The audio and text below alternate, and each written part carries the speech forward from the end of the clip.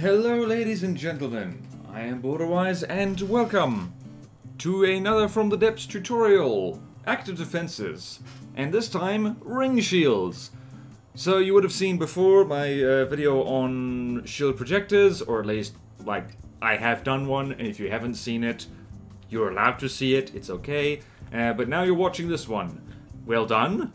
That was the worst intro I've ever done. Anyway, so this is the other kind of shield in From the Depths, as opposed to shield projectors, which is these things.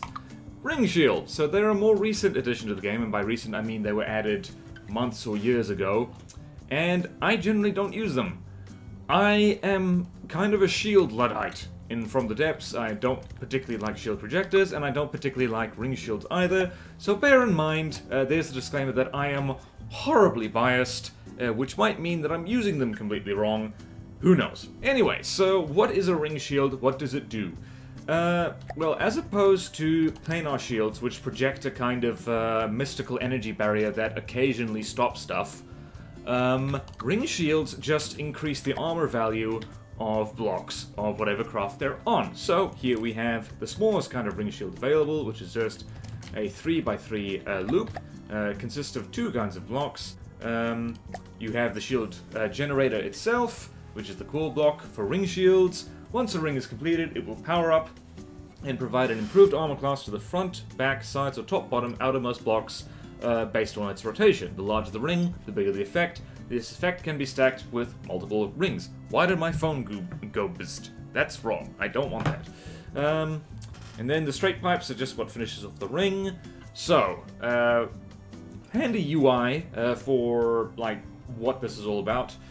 Shield projectors are turned off if a shield generator exists on the vehicle. They cannot coexist.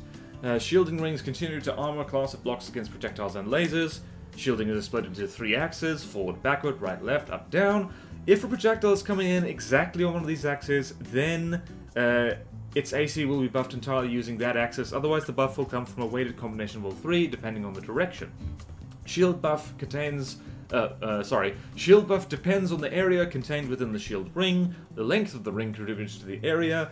Broken or incomplete shield rings provide no buff, and the ion pipe on the generator's upward surface must be within the area of the ring, or the ring's area will not be correctly calculated. So, basically, the hole that you see here, that hole that's there, it needs to be pointing up into the area of the ring shield in order to work properly. So just be aware, there's no kind of UI indication of it, but this that hole on top, that needs to be pointing into the area of the ring shield, which is quite handy. So this is about as small as ring shields can get, and since this thing is orientated with the area pointing forward and back, that's where the hole is pointing, it is giving an armor boost to structural blocks on the front and back of this fortress. So here it actually says right here we've got a piece of wood, which is normally has an armor class of 8, but it's been boosted to 11.9 because this area of ring shield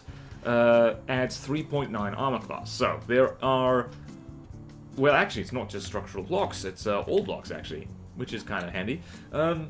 But there are fast diminishing returns here. So if you have this little ring shield, which I'm going to very quickly prefab, like so, adds 3.9 armor class. You'd think it would add an extra 3.9 for, what is that? It is 7.8, I think. Nope, so it is dramatically reduced returns. Not 7.8, it is 4.8. So it's about, what is, yeah, so it's like 0.9 or something like that. So let's, yeah, so it just adds 0.9 armor. So you really don't want to kind of go completely nuts with the ring shields because you get dramatically decreasing returns for every one that you put. So it's not super good. Yeah, so they don't scale linearly. They scale in another term that's probably math. Alright, so they do eat a lot of engine power, so this tiny little 3x3 thing is taking 210 power. It is not particularly good for anything that has a high armor penetration. Anyway, to give you an example of that, I'm going to construct a railgun shell, and not a particularly powerful one. So here, 1, 2, and just gonna go with an armor-piercing head, and 2 solid bodies. So this is already 30, and then if you add 1,000 railgun draw to that, the armor pierce is like 60. So late game, ironically, ring shields aren't very good because like just various projectiles just do so much damage. And particularly with things like railguns or lasers, they have such high armor penetration values that this gets less useful. Basically, all this is really good for making, well, for example, wood. It goes from being made of paper to being made of stiff cardboard. So, like, yeah. And if you really want to get a huge armor buff increase, let's actually see. Can we get this? Let's try and use all our freaking energy. See how we get to. So, is plus 10. And I think it's, yeah, 10.2. So now it's from 8 to 18.2, which is alright, I guess. But that's a lot of ring shields, and it is using 210, 1, 2, 3, 4, 5, 6, 7, 8, 9, 10, 11, 12, 13, 14, 15, 16, 17, 18, 19, 20, 21, 22, 23, 24, 24 times 210 is, yeah, it's somewhere between, it's like, I'm rounding it down, like 4,500 power for an armor boost that an armor-piercing shell will ignore anyway. It is not hard to make a shell or a laser that does 20 AP. Now, if this was metal though, that'd be kind of different. Yeah, because this is a little bit harder to crack, and if you have heavy armor, for instance, now that has an AP of 70. But still, like, I think it's really coming through that I'm not a fan of ring shields. It's just they do not feel, well, they're optional. They are optional. But unlike shield projectors, you do have to kind of leave space within your craft to make them, because the bigger they get, the more effect they have. So if we just do this, 1, 2, 3, remembering that it was a 3.9 buff before, now it's going to be a little bit more. So now it is a 5.6 buff, so it's like we had an area of 1, 2, 3, 4, 5, 6, 7. Larger area, and now it's bigger AC buff. This is another reason I don't like these things, is because they take up a lot of space. So ideally, you'd want that kind of armor buff for things that don't have much armor, and you just want to give them a wee bit of a boost without making them too much bigger, or making them too expensive. Except these things are, they're not incredibly expensive. Like this whole setup, I think, is let's see here. Let's just quickly calculate how expensive this is. Is this more or less expensive than a planar shield projector? Load, placeholder is 210. It's twice the cost of a planar shield projector, but it gives a nice, concrete, reliable result. It gives a boosted AP, like so. Yeah, but there is one major problem with these. Like everything I've said, like I've been roasting these things for, like, you know, continuously, relentlessly, non-stop. There is one significant problem with them, which is the main reason I don't use them, is that these things have to be deep in your craft. It is best to protect them because, well, they're delicate anyway. So if you look here, a health of 100, armor of 4, and the pipes are no better. They will die if something so much as sneezes at them, so you gotta protect them, gotta keep them deep in your craft, but they are extremely volatile. Like, really volatile. Like, to give you an idea of just how volatile these things are, here is a very thick layer of metal, and over there on my UI we have a death ray. Let's see if that. So you'll notice that in the ring shield UI it says it's charged with X amount of energy, which in this case is quite a lot. I don't think that ever stops. So yeah, this happens if it gets broken. That thing just went through... Let's just count how many layers of metal that was. 1, 2, 3, 4, 5, 6, 7, 8, 9, 10, 11, 12, 13, 14, 15, 16, 17. 17 layers of metal, just like... Pop! Nothing. This is really a problem. It's like really a problem, because it means that these things are best arranged in a way that if they do get broken, they don't actually gut your entire ship, because they can and will do that. I've had problems with that whenever I've used them. So, yeah, it's actually a serious risk, because even a small one, if it's charged with energy, will kind of, you know, put a hole straight through your ship if it gets damaged in any way. It's a problem. And some of you might have already been expecting this, but in a bizarre twist, these are a defensive mechanism. They're supposed to be, like, for defense, to buff your armor, stuff like that. They make better weapons than they do defenses, because it is not difficult to have something... What is that? Let's go back to our shell here. Let's just go here. You can have a vehicle set up to have a, say, an advanced cannon, do this, and have something like this, and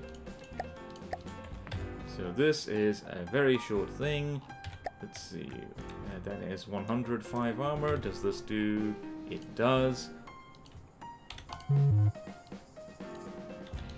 can have a tiny little A thing there, and I'm going to set up a little ACB right here, and you can have this trigger for whatever reason you like. So you could have, if this thing is pointed at the enemy, you can have if enemy is within a certain range, it then fires a weapon. So go here, where is it, there, and fire. Although in this case, I'm just going to, let's put a delay on this. Let's see, effect delay, 1 second. And let's see, will this work? Yep. So there, that's how we fire a ring shield, and just, you know, make a lovely mess of things. And this has to, of course, be used with repair bots or repair tentacles. So they go over there, and then they repair the whole thing.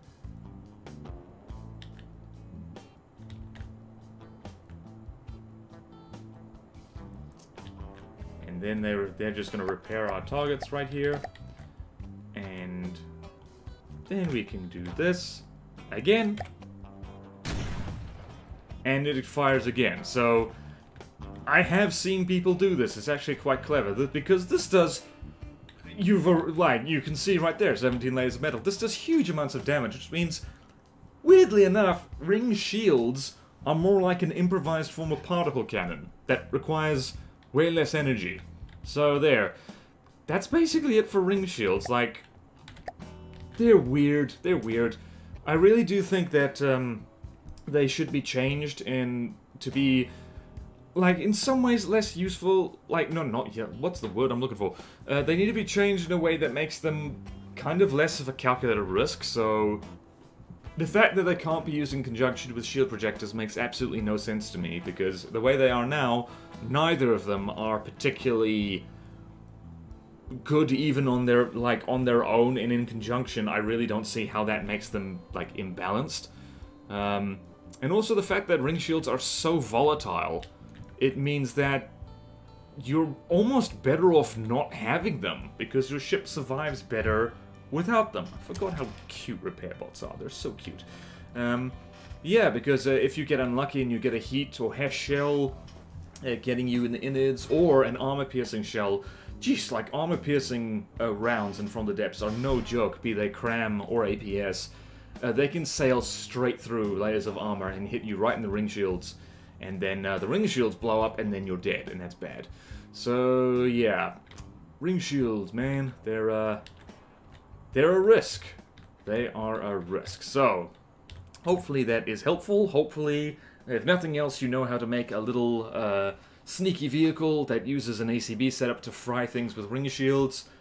You could actually, you know, make suicide craft with that, you know, just put an energy bolt straight through capital ships and stuff like that. There's ideas, like, they can be useful, just not for the thing they're supposed to be useful for. So on that silly note, thank you all so much for watching. Please like, comment, subscribe if you want to see more videos like this. Support me on Patreon or YouTube membership if you like. It really helps, and there's fun perks in it for you.